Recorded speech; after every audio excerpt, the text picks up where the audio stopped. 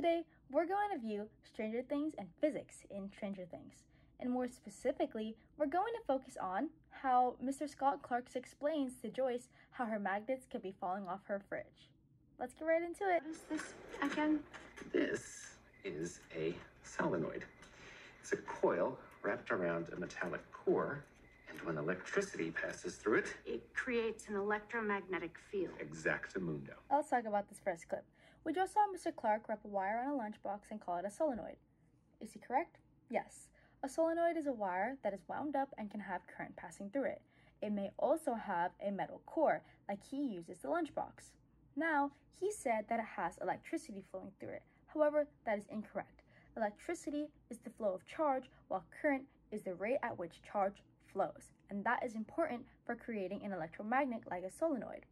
Now, he says that the solenoid creates an electromagnetic field. And this is correct because it is an electromagnet.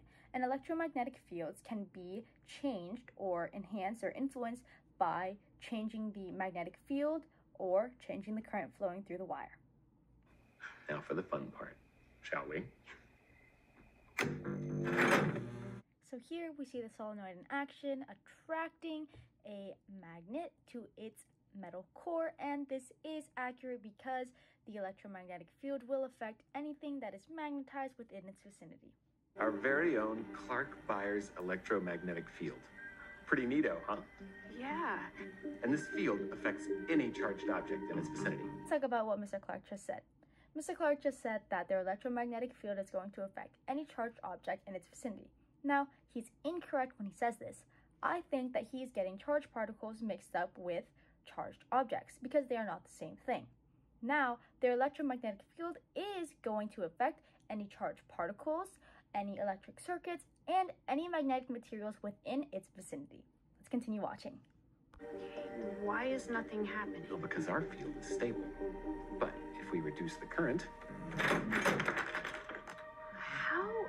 the magnetic dipoles try to orient according to the field, but No, since I it's mean, changing... how is this happening at my house? You want my honest opinion? Let's talk about our last and final clip.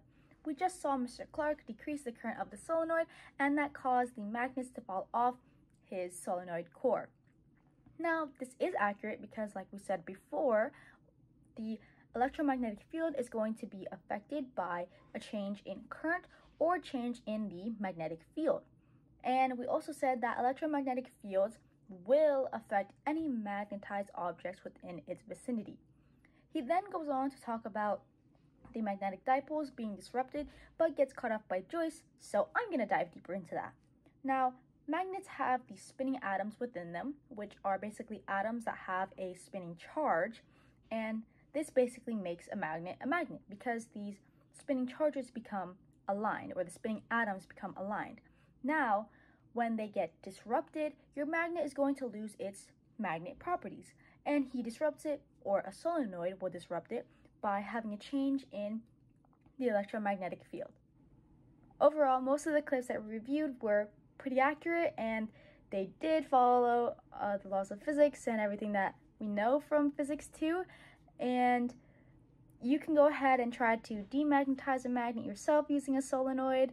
However, it will only be temporary and only be within the electromagnetic field of your solenoid, but it's all for fun, and I hope you found this helpful.